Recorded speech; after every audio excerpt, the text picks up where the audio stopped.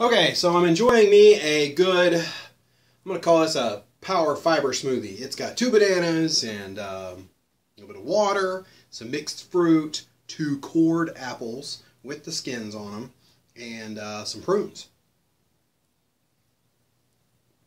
Getting that extra fiber, helping move some of that stuff out of my system before I officially kick this thing into high gear on the first, starting the Plant Strong Challenge. I can't wait. And I got a little bit of prune stuff in my teeth here. Anyways, back to Fukushima. It is very, very scary. It is very, very relevant.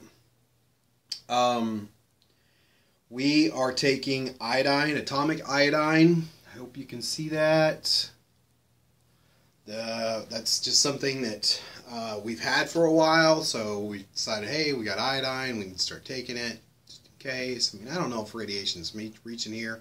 Iodine's very good for your thyroid, and both JoJo and I both had thyroid issues in the past, and now that we've gained some weight back, we probably have brought back our thyroid issues. So it's probably not hurting us to take 3 drops a day of the iodine. So it's just frightening because it's not just one country and one company's incident. This is a global issue, deal. And someday in the future, I hope and pray for the people of the world that we realize that we are the people and we needed to rise and take control of things, because it seems like the higher ups just don't really give a crap about this bottom 80, 90%, 97% of people. So, I mean, I saw an interesting video on a correlation to Hunger Games compared to where we really are right now. And, you know, it's probably very accurate. We are not in control. I mean, we have this illusion of freedom, illusion of control. So it's scary, you know.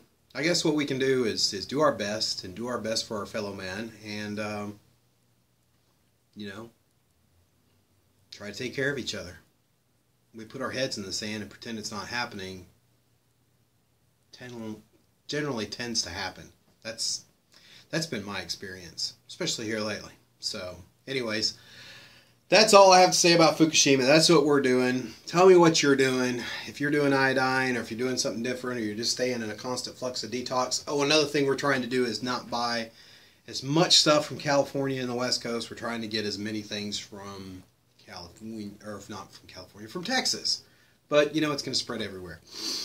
Anyways, I'm really excited about starting the Plant Strong Challenge on the 1st. I'm not sure if that's what I'm going to call it. Plant something. Maybe you can help me with that. Finney made a holiday video that I've got to share with you guys for Thanksgiving. So stay tuned for that. And hopefully a few days before the 1st, I'll share some of the plans that I have to go plant strong and the way I'm going to work up and build into this thing. I still need to test the ankle a little bit more. I've only been walking. I really haven't jogged or anything. I just don't want to sabotage myself. And the weightlifting's going pretty good. So I'm going to push myself a little harder today on the weightlifting. So anyways, I will see you soon. If I don't see you before Thanksgiving, have a happy Thanksgiving.